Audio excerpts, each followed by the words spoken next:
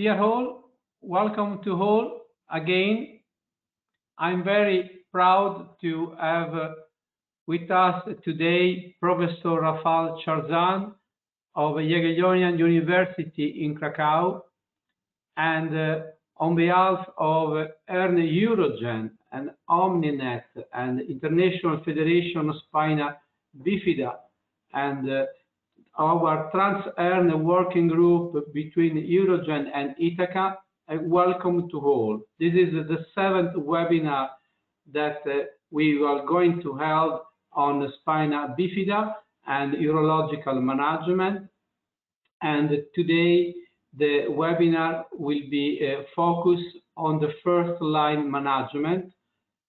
The first line doesn't mean something not important, because we know very well that a correct management in the first line is able to avoid a lot of concern and complication on these patients.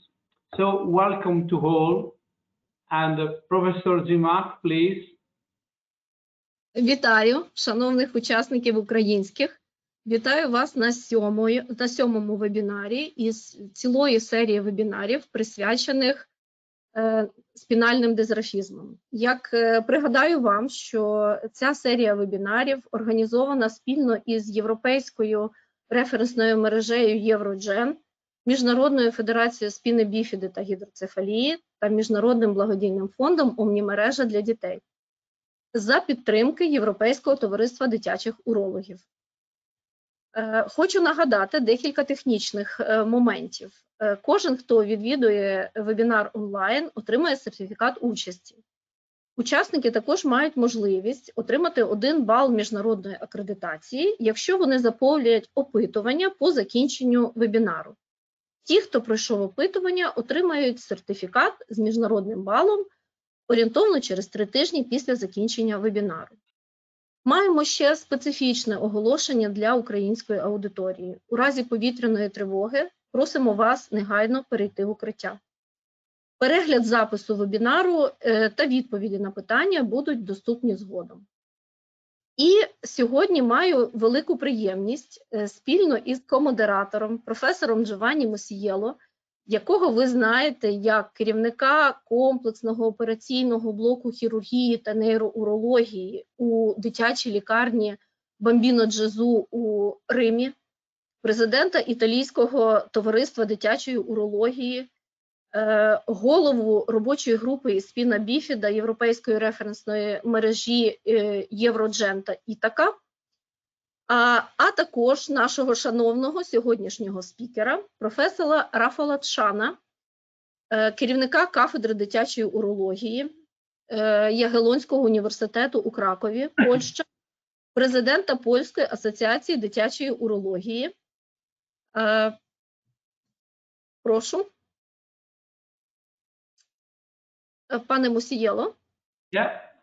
Yes, and as we announced today, we are very proud to have with us Professor Rafal Chrzan. Professor Rafal Chrzan is a pediatric urologist. He's working in Krakow, in Poland, and is professor in Jagiellonian University. And his activity was always focused on the pediatric urology and mainly on the mini-invasive treatment. He was a pioneer of the laparoscopic procedure used in every kind of surgery, especially in reconstructive urology. He also is the General Secretary of the European Board of Pediatric Urology and is involved in the EUROGEN. For his role in the FEAPU, in the training of the fellows of European Society of Pediatric Urology, that every year and is able to degree specialist, and is very focused in training for training people for education. And for this reason, I believe that his presence today with us will be very useful and for all, because he's daily activity is focused on training people for becoming pediatric urologists.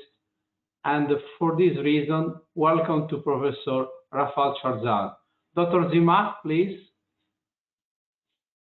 Шановне товариство, сьогодні ми будемо мати приємність почути вебінар, лекцію на тему лікування першої лінії, чиста періодична катетеризація та антихолінергічні засоби, яку для нас підготував професор Рафал Chrzan.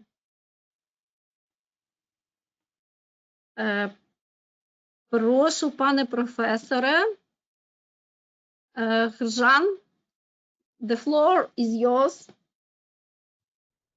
Good evening, ladies and gentlemen.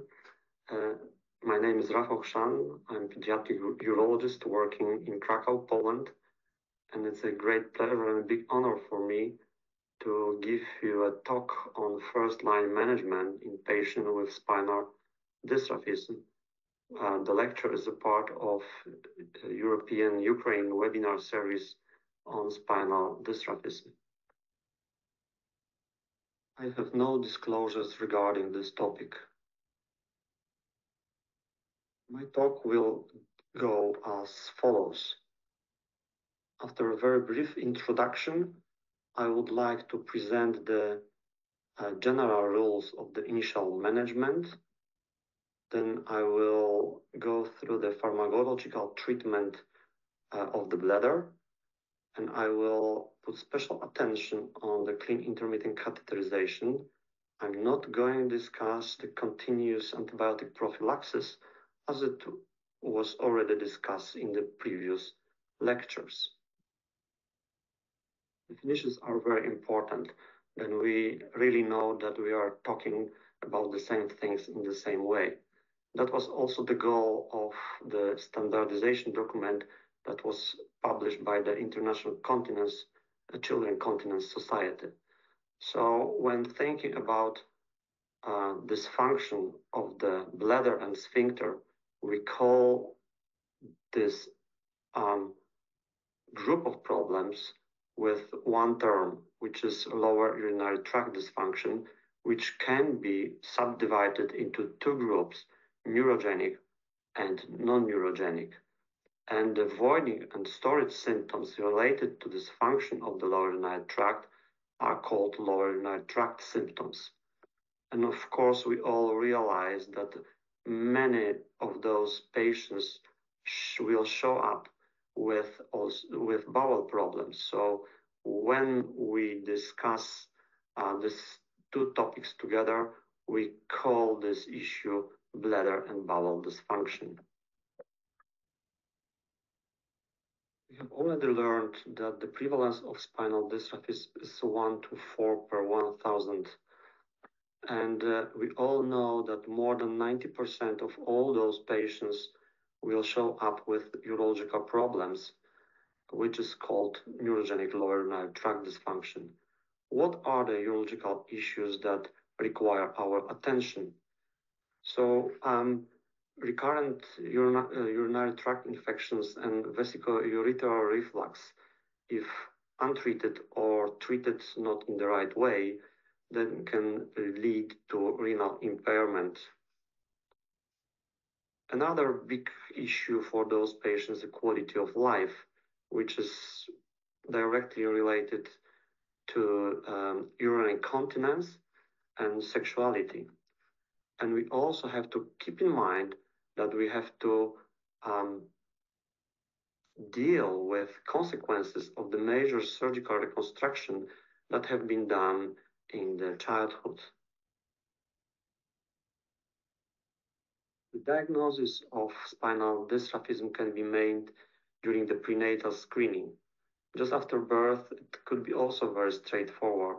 However, some patients will show up later during the life with bowel and bladder dysfunction, and then the thorough physical examination is mandatory, including the lumbospinal region, to look for these signs of possible spinal dysraphism. What is very important, almost all children with spinal dysraphism are born with normal renal function. If they are born with normal kidneys, why is it so important to keep an eye on them from the very beginning? So when we look back into the literature, and then we will try to follow the patients with spinal dysraphism that have been born in the 60s and 70s of the last century, we can see that 50% of them will never reach the adulthood, and 1/3 of those group will die because of renal impairment. Fortunately, everything has changed. And nowadays, more than 90% of all patients born with spinal dysraphism will reach adulthood. So why the prognosis for those patients is much better nowadays? It's because we all know that we need to keep an eye on them from the very beginning in a very regular way. So we need to follow the recommendations and guidelines that have been proposed by the experts from the different societies, as well as the patients' organizations. But still, we have to keep in mind that the guidelines are not everything, that every patient is different, and sometimes if we don't know how to treat them, we should talk to the other colleagues, talk to the patients to find the best way to help them. During my talk, I will mainly refer to the guidelines of the European Society for Pediatric Urology. However, I would recommend to all of you this very good article that has been published last year. You will find there, it's a very clear article, and you can find there the summary of different guidelines and recommendations. During the previous talks, we have learned that there was a neurodynamic classification of neurogenic lower urinary tract dysfunction depending on the detrusor and sphincter activity. And the worst case scenario, the worst case clinical scenario is detrusor sphincter dyssynergia.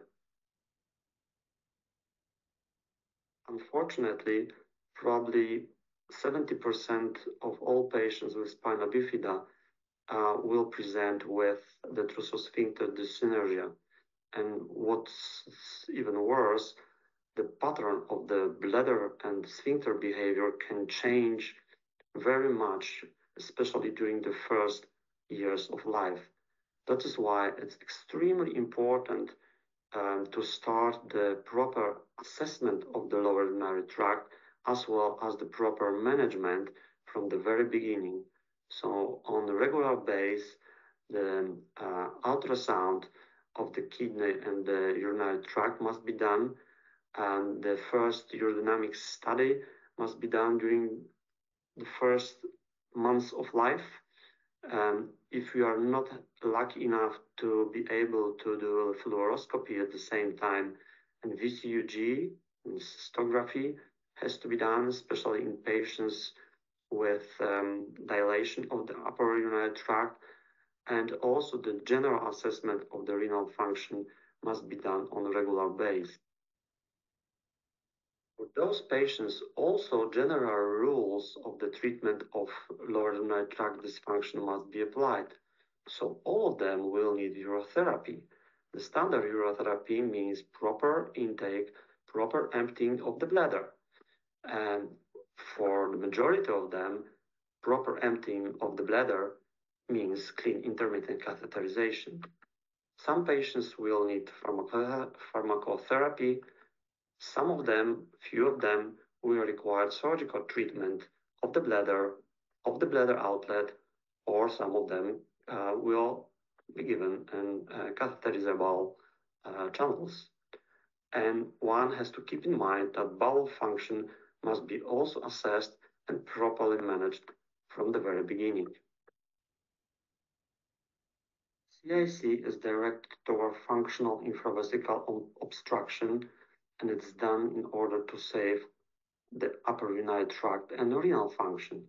So CIC is mandatory in patients with detrusor sphincter dyssynergia, with those with high pressure reflux and recurrent urinary tract infections, all those patients who will be treated pharmacologically due to detrusor overactivity and poor compliance, and also in patients after major reconstructions.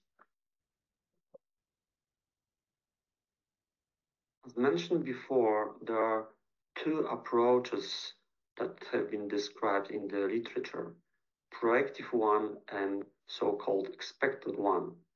Proactive means that the clean intermittent catheterization will be started at the very beginning after birth, and in those patients the risk for VUR is less than 10%, and only few of them will require augmentation cystoplasty later in life. When the clean intermittent catheterization has been delayed, probably more than 50% of those patients will show up with dilation of the upper urinary tract, and many of them will need augmentation at the end of the day. So to summarize, clean intermittent catheterization should be considered in all newborns, as the first goal is to protect the renal function without any delay, and the second thing is just to teach the parents and then the child to the routine of ICCS that is much easier when it's introduced just after birth. So the next issue in our proactive treatment is pharmacotherapy that can be started from the very beginning or can be postponed until the first urodynamic investigation. However, we have to start pharmacotherapy in all patients with poor detrusor compliance and high end feeding pressure. High end feeding pressure means the pressure that is more than 20 centimeters of water at the end of the feeding, and the bladder capacity should be recalculated based on the age of the patient. And antimuscarinics should be given also in all patients with detrusor overactivity and detrusor rig point pressure of more than 40 centimeters of water. The first line treatment is oxybutynin. It's very cheap. It's easy to calculate. It should be given 3 times a day. We have to keep in mind that the half-life of oxybutynin is 2 to 3 hours. So in some patients, it will be better to give oxybutynin every 6 hours, so 4 times a day. The initial dosage is 0.4 milligram per kilogram per day, divided into 3 or 4 gifts, and we shouldn't give more than 15 milligram per day. And oxybutynin could be also given intravesically, and in this way we can limit the side effects or to diminish the number of side effects, and we can give more oxybutynin directly into the bladder. And the most troublesome side effect, at least at the beginning of the treatment, is constipation. On the long term, there are some clinical trials showing that there could provoke some behavioral problems. However, if it's necessary, antimuscarinic should be started without any delay. What are the alternatives to oxybutynin? It's tolterodine, propivarin, sulfenazine. My background is not antimuscarinic, but it's also used to diminish the intravesical pressure as well as botulinum toxin. And both drugs have been approved by the FDA in 2021 for patients, for children with neurogenic lower urinary tract dysfunction. So what is the rationale of using of those drugs in patients?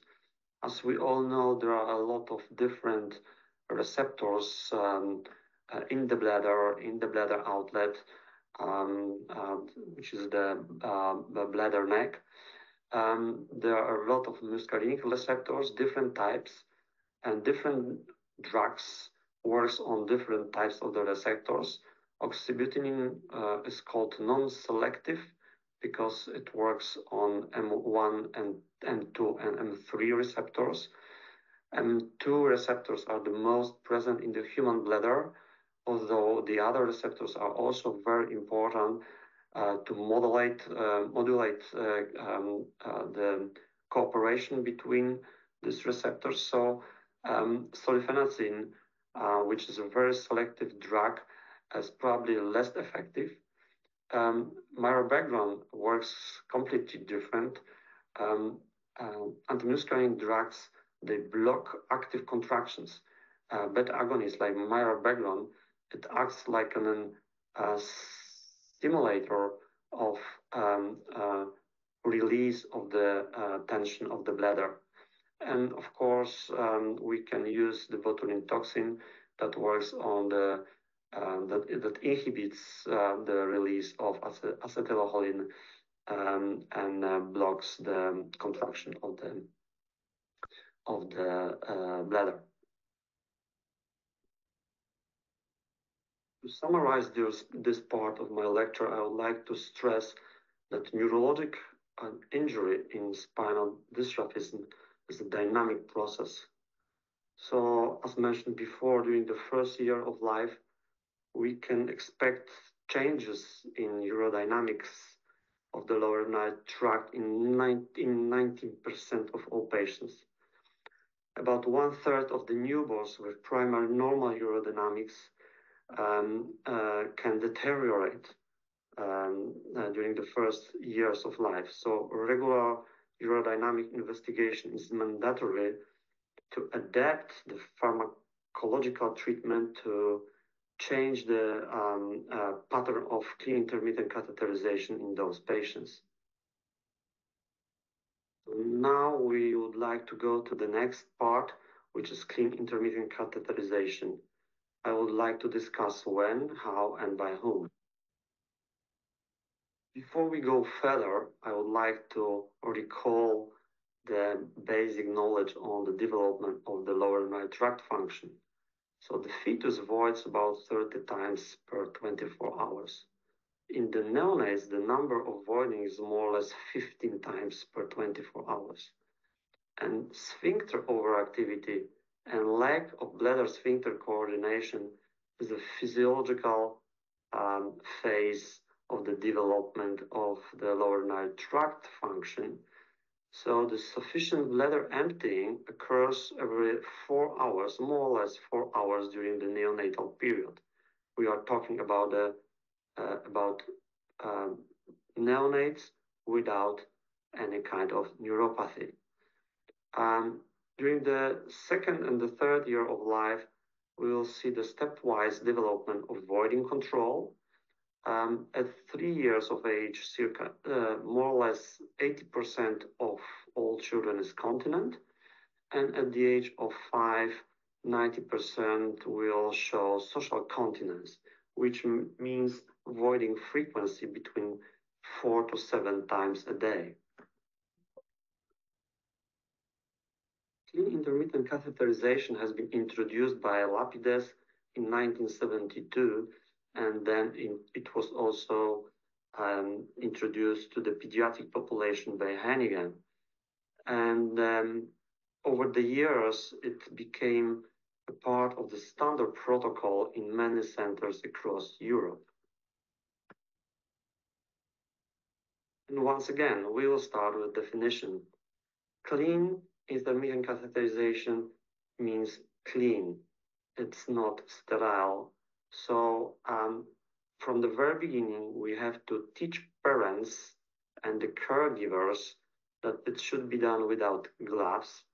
The urethra or the external part of the urethra should be cleaned only with soap. And for the medical staff, it's mandatory to use the non-sterile gloves, but it's more from the psychological point of view. The catheters that are used, currently there are single-use sterile catheters, but in the past, from the very beginning, the catheters were reusable, so they were cleaned, and it's also still possible in case if there is no catheter, no other way of acting. And there are different ways of teaching, there are different ways of education, but what is very important, the staff and the parents and the child must be involved in the process from the very beginning. The catheters are made from different materials, and they vary a lot in terms of their properties, stiffness, durability, tissue reaction, and so on and so on. The most common ones are made of PVC or PU. Those kind of catheters are inexpensive, but they are also quite stiff, so they are easy to use. The silicone catheters are flexible, durable, and they are expensive. And latex catheters, they are very cheap. However, we have to keep in mind that there are allergic reactions described, especially in the group of patients with spinal dysraphism.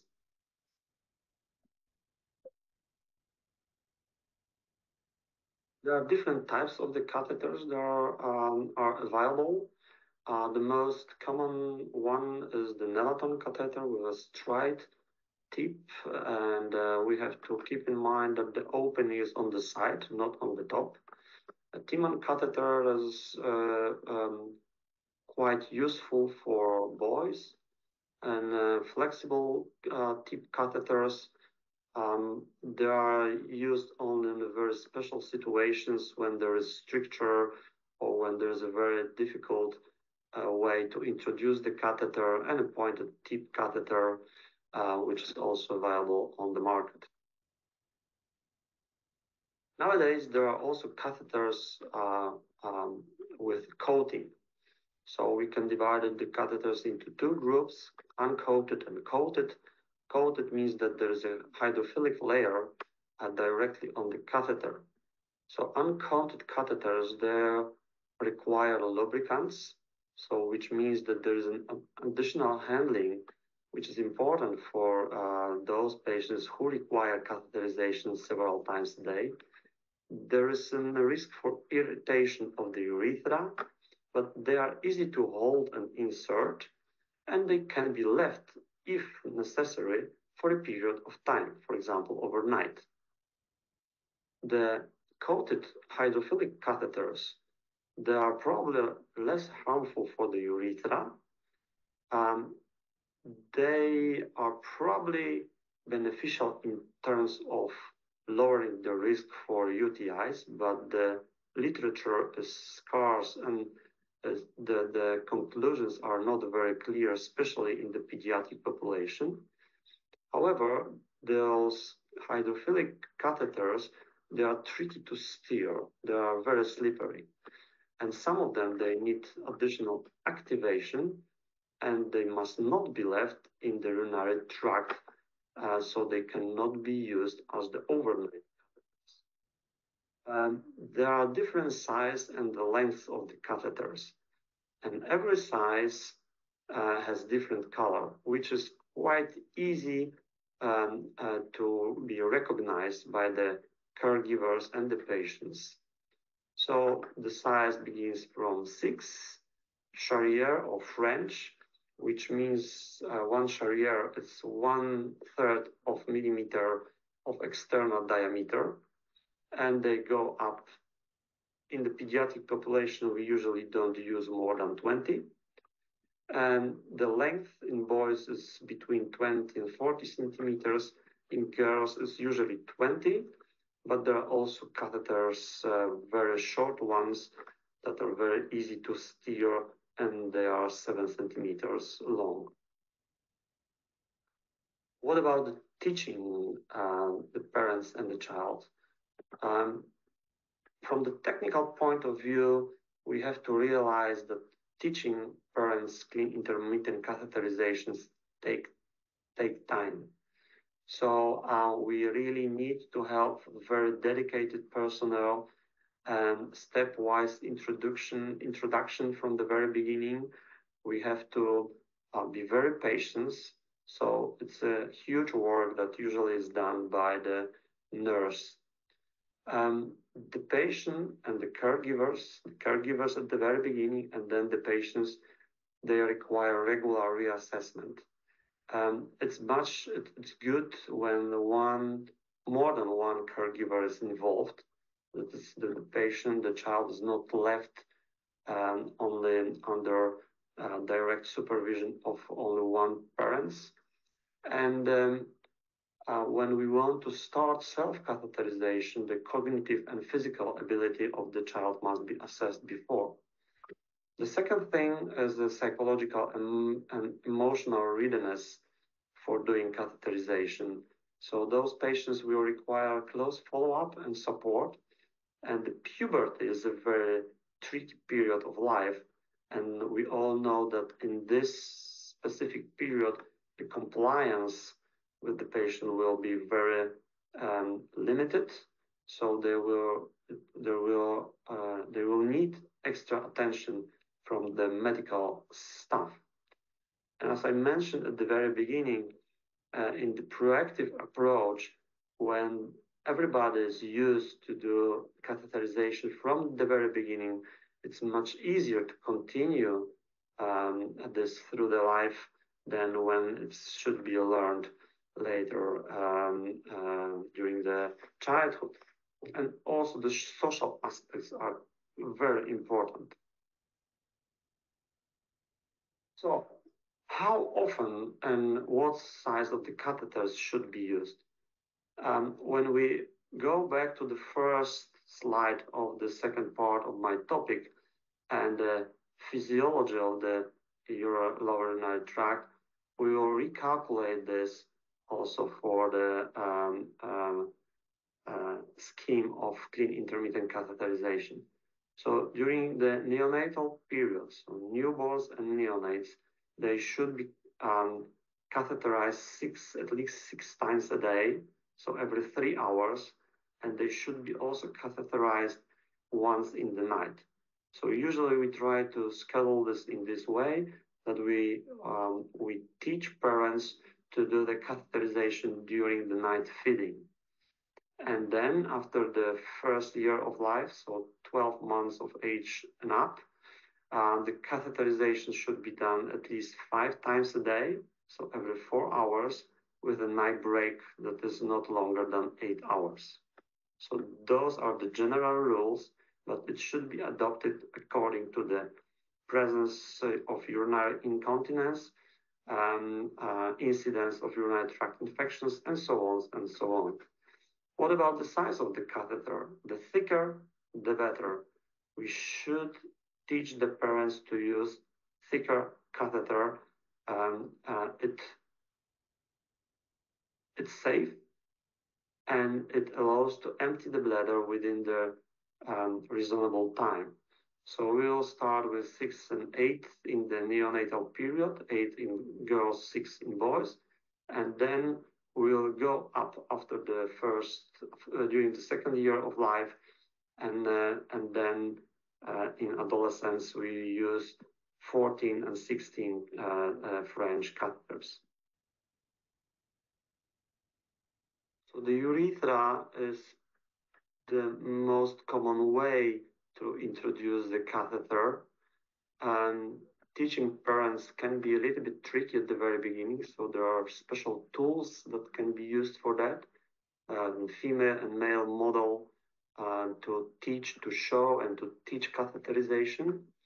For self-catheterization, a special mirror can be used in girls to enable them to localize the urethra. As we said before, urethra is the most obvious way of emptying of the bladder, but in some cases it's difficult or impossible to do catheterization via the urethra, and then we have to, or we should be able to offer so-called catheterizable channels or stomas to those patients. So the indications for doing a stoma are as follows. One is difficult to introduce the catheter via the urethra in patients with severe deformities, obesity, or urethral stenosis. And the second group of patients are those who would like to have better quality of life, those who would like and are able to achieve independence by doing self-catheterization. The most popular channel is stoma according to Mitrofanov. So for this type of channel, the appendix is used. So if you are lucky enough and the appendix is long enough, we would like to put the opening of the stoma into the umbilicus. Just before the surgery, the place of the stoma must be marked, umbilicus or the alternatives, because we don't know how the appendix would look like during the surgery. The appendix is mobilized, is transected at the base, and then one part of the appendix is affixed to the bladder and the other end is put in the umbilicus. And it looks like this after operation. If there is no appendix or if the appendix is too short, we can make the tube using part of the intestine. There will be like a 2.5 centimeter long segment of the intestine needed to perform a so-called Monty tube. So you can see here there's an ileum, and there's here part of the ileum resected with preservation of the blood supply. If this fragment is too short, then we can take another one and we can make a so-called double Monty to have a very long tube. So to prevent the most common problem, which is stenosis at the level of the skin, the catheter should be left in situ for 5 to 6 weeks after the surgery, and then for several months, a so-called ACE stopper can be used in those patients. It's like a silicone cork in different length that is put into the stoma to prevent stenosis and to reach the final results as presented in this picture. Unfortunately, there is a high risk of problems, complications with this kind of alternative channels to empty the bladder. So the most common one is probably the bleeding, transient bleeding from the stoma. And for those patients, usually expectative approach is applied.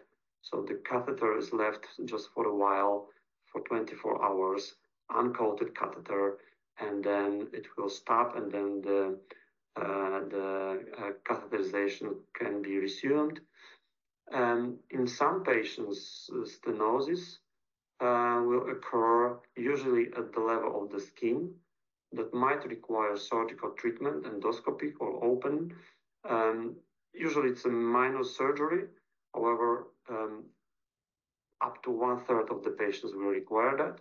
And leakage that can be very annoying, sometimes difficult to treat, will occur in more or less 15% of the patients. And of course, we need to realize that in many of those patients, the wound healing is a little bit more difficult than in, let's say, the other groups.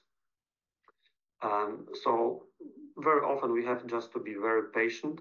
If the appendix or the Monty tube is intact, we should just wait and wait and leave the catheter. To summarize my talk, I would like to stress that proactive approach according to the guidelines is nowadays recommended.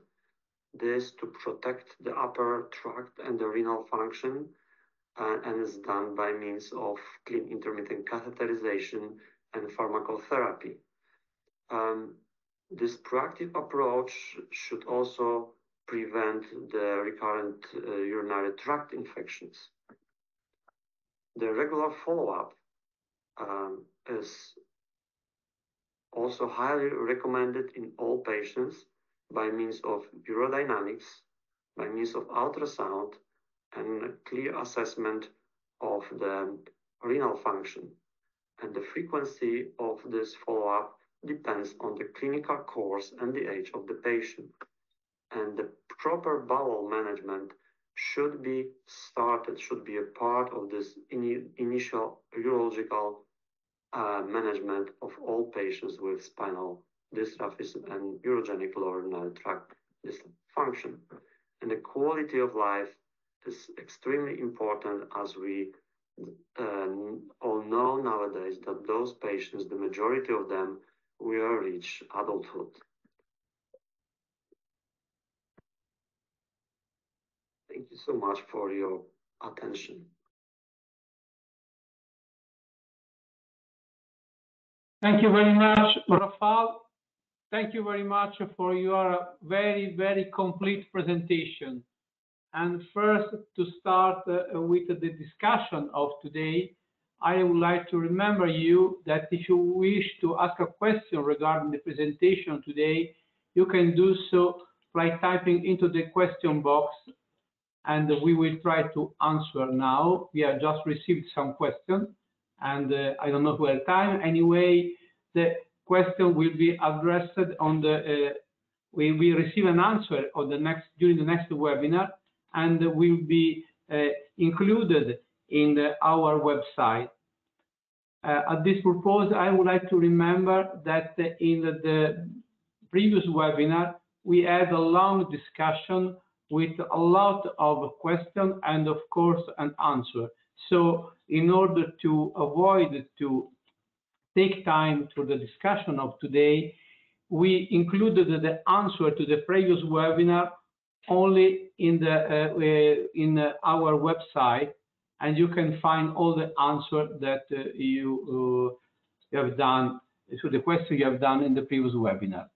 And compliments Professor Rafal, because very complete, and we have some questions, and if you agree, I would like to start with this, and because first of all, and there is a question regarding the best way to determine the time interval between intermittent catheterization, and if there is a connection with the age. And I've seen that you explained that during the presentation, but could be so kind to answer now, please, Professor Rafal.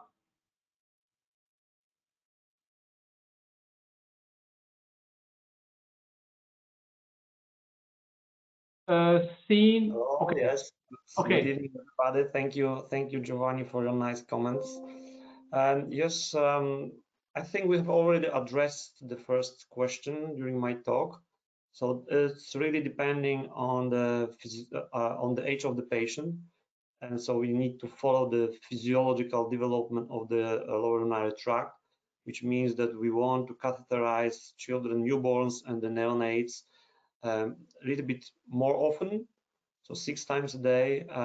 It's very wise to do this once during the night, and from the 2nd year of life up, we normal schedule includes 4-5 times a day, every 4 hours, and then the night break should be more or less 8 hours. But it also depends on the bladder capacity. So in some patients, the bladder capacity is a little bit lower. It's not, let's say, the bladder is not big enough for the age. Then you can consider and discuss with the patient, and which is very important, the compliance is good, so the pressure is not too high at the end of the of the feeling, then you can discuss with the patient to do the catheterization a little bit more often, like every three hours. But the standard way is 5 times a day, every 4 hours, and 8 hours long break during the night. Thank you very much. Very, very clear. And what about the second question and recommended medication or combination before urodynamics? I believe that is referred to what to do with anticholinergics, and what do you think about that? So yeah, thank you very much for this question, a very important one. I think that I don't really know what was the goal of this question, antimuscarinics or prophylaxis, because there are two types of medication that can be prescribed before or around the urodynamics. So as we said before, it depends on the goal of the urodynamics. If you want to assess the bladder without antimuscarinics, let's say, then you stop them depending on the pharmacokinetics. So as I said, as I mentioned already in my talk, there is no need to stop oxybutynin longer than 1 day before the study, because you know, it disappears very quickly from the body. It's a little bit different with sulfenazine and mirabackground, for example. But oxybutynin, it disappears very quickly. If we want to discuss the need for antibiotic prophylaxis, it's the same like for the VCUG, voiding cystouterogram. So it depends on your local rules and regulations and so on. I think that it has been proven that giving antibiotic prophylaxis around the VCUG can lower the risk of urinary tract infection. So I think it's the same for urodynamics. And the second important thing is that we shouldn't do urodynamics when there is any sign of infection. So the urine must be clean, otherwise the urodynamic study, invasive urodynamic study, cannot be reliable. Thank you very much. And regarding the third question is the fluid intake and during the day, and it could be also, of course, during the night for patients that are with enteral nutrition, and if there is some relationship between the frequency of catheterization. What are your suggestions for that? Yeah, I think that there are two different groups. I think that not so many patients with spinal dysraphisms they require extra nutrition during the night. I think that the nighttime polyuria is a big issue in different groups of patients. Yeah. But anyway, when we are talking about neurogenic lower urinary tract dysfunction, I think if there's like a regular fluid intake, which is like 50 milliliter per kilogram per 24 hours, that is the schedule we have already mentioned. And of course, if they need to, or if there is a little bit more fluid, then maybe we should adapt a little bit. I think, but it depends. You can see also on the clinical course how often the catheterization must be done. The most important thing is the end filling pressure. So the compliance of the bladder is the most important thing. We have to stick to this. That is the point. We should avoid extra very high pressures in the bladder. Oh, I totally agree with you, and I believe that is very important, the message that you sent to us to adapt to the to try to define an individual management for each specific patient. There are general rules, but then you have to take care of the single child and to adapt to the treatment. For this, I believe that it's important also to consider the situation of the caregiver, and that this is specific in every case. And for the fourth question, what percentage of children require surgery? I believe that is something that you presented in your presentation regarding to proactive observational treatment. Anyway, I believe that it's better to stress this topic. Yeah, once more, thank you very much for this important question. And and still we need to also to divide this question, I think, into several parts. So when we are talking about a bladder augmentation, so ileocystoplasty, for example, then nowadays with the proper proactive management, only few patients will require bladder augmentation at the end of the day. So which is a very good achievement of all of us over the last 20 years. We know with Giovanni for many years, we met in Utrecht when we discussed a lot of things together. So thank you so much for that. And we know that over the last 20, 30 years, it has changed a lot. So we do not really do as much as a surgical augmentation as in the previous years. But there are different issues. So the quality of life, the catheterizable channels, which is also called the stoma, but that is a completely different issue. So in some patients, and I think that the number is quite depends on your goals, but it could be quite high if you want to improve the quality of life. If there are any issues with transurethral catheterization, they will require surgery. And also the bladder neck. It's also depending on the, let's say, social or the expectations of the patients, the social, let's say, circumstances. So you can offer to them to become dry, but it's very important that you have to keep in mind that if you offer to them, if they leak, so if the pressure in the bladder is low, if there is hypoactive sphincter, and if you increase the pressure in the bladder, intravesical pressure, because of giving them surgical procedure to the bladder neck, then it could be a risk for the upper urinary tract and the renal impairment. So be sure that they will follow the regulations regarding the clean intermittent catheterization before offering to them any kind of bladder neck surgery. Thank you very much. And we are going to the end. We have only other 3 questions, maybe. And question about the management of very difficult patients with complete urinary incontinence. So what is your opinion? What is the role of the clean intermittent catheterization in this patient that, of course, requires something more than anticholinergics? Please. Yeah, I think that we have just addressed the topic a little bit. So complete urinary incontinence means for these patients, that means that there is a hypoactive sphincter or a hypoactive sphincteric mechanism. So you can offer them the whole spectrum of treatments, but before you go for the surgical intervention, you have, once more, you have to be sure that they will follow the rules of the CIC. And so I mentioned this also in my talk, that our, let's say, our policy, and that is what we have learned for many years, is to start clean intermittent catheterization in all patients from the very beginning, which means that they know how to live with that.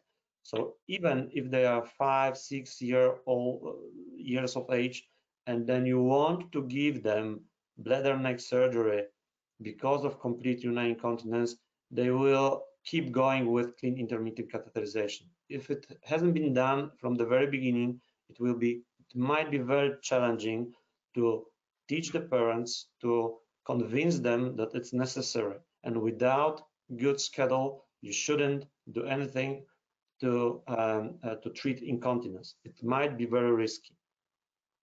Thanks. And one question by myself, and there is a time for starting self-administered catheterization. Do you suggest the school age, or what is your suggestion for this?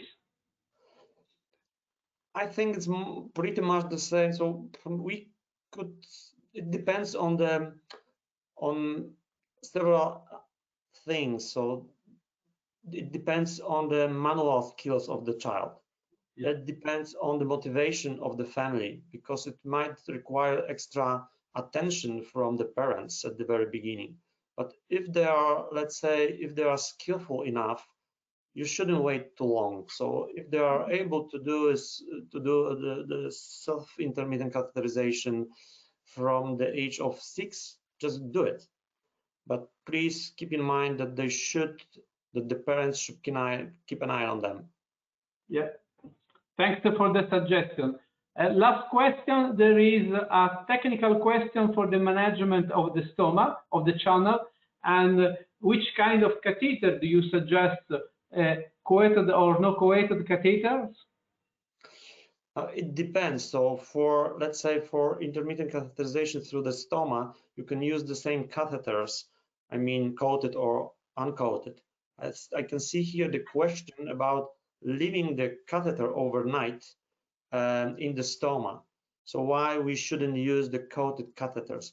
Because the layer, the hydrophilic layer, can stick, so it gets dry very quickly, and it sticks to the mucosa of the stoma and also to the urethra. So we should use the uncoated catheters and then with the jelly as usual, but we shouldn't use the hydrophilic catheters to leave them overnight. Please keep in mind. Thank you, very, very clear message. And the last two very short questions. The first one is related to if you have any experience or suggestion for the use of cannabinoids. No, I have no experience about that. No, yes, I don't have, and I don't have for this specific patient. These cannabinoids are more used for the cerebral palsy patients and for patients with a different kind, that is overactive bladder, and but no, if you need to perform catheterization to treat dyssynergia, I believe that there is no experience, standardized experience with evidence-based medicine data. And the last question is regarding the use of combination antimuscarinics. Do you recommend in some cases, or do you believe that it's better to shift to another medication in case of no response? Yeah, thank you for these questions. I don't know any clinical trials to prove that, but we all know that it works. So usually we use oxybutynin, and then above that we can give them sulfenazine, and there is a very good option to combine antimuscarinics and beta mimetics, so minor background with, because there is completely different way of action. So we can combine them. And once more, if you are if you are lucky enough to have any kind of oxybutynin that can be administered intravesically and combined as with sulfenazine or orally or minor background, every option is good to preserve the renal function and to improve the quality of life. Thank you very much. Very, very clear. I believe that we have no more time for other questions. Anyway, if someone would like to send us, and please send, and we will answer with the Professor Chrzan and on the next meeting, and we'll present. And thanks. And Dr. Zimak, if you have any comments, we have these. We are at the. Yes, I leave the podium to Dr. Zimak, and thanks to again to OMNI-NET that helped to us to organize this series of webinar, and OMNI-NET is supporting Ukraine children with spina bifida, and so please consider all donations are welcome. Of course, I believe that you could understand the situation that these children are living now with all the difficulties of the war, and there is a special need for catheter and for cerebral shunts. Thanks, Professor Rafal Chrzan. Thanks again. And Dr. Zimak, please, and the podium is yours. Yeah. Dear Professor Chrzan, thank you very much for your understanding presentation, and thank to Professor Masiello for your active and very useful discussion. And for Ukrainian audience, до наших українських учасників, відповідь цю активну дискусію ви можете переглянути на Ютубі і заодно перевірити, використовуючи субтитри, заодно перевірити своє знання англійської мови. Я також хочу підкреслити про ініціативу OMNI-мережі, розпочату для підтримки дітей із спинальними дисрафіями. Оскільки всі прекрасно розуміють, що війна в Україні, вона фактично є подвійною війною для наших орфанних пацієнтів. І ініціатива із забезпечення наших маленьких пацієнтів катетерами для здійснення періодичної катетеризації сечової – це є прекрасна ініціатива, до якої ми закликаємо долучитися всіх, хто бажає. Допоможіть нам допомогти їм. Дякую ще раз нашим шановним спікерам. Пане Мусієло, the floor is yours. Yeah. No, thanks to all. Thanks again, Professor Rafal Chrzan. Very, very complete presentation. Thanks to Dr. Zimak, and thanks to all the organizers, and special thanks to our support technician and from Jagiellonian. And the next webinar will be the 21st of March and will be held by Professor Michael Maternik from Dansk and Professor Giovanni Montini and from the University of Milan. And the webinar will be focused are both nephrologists of the how to preserve the renal function and to integrate the nephrologist works and in this patient that is very precious, because as the Professor Rafal Chrzan remembered to us, and this patient until very short time ago, they were suffered very often of chronic renal failure, and but still now we have to preserve the renal function. So the appointment is for the 21st of March. Thanks again to all. Thanks you very much. My pleasure. Thank you. Goodbye. Bye. Bye. До нових зустрічей на наступному вебінарі.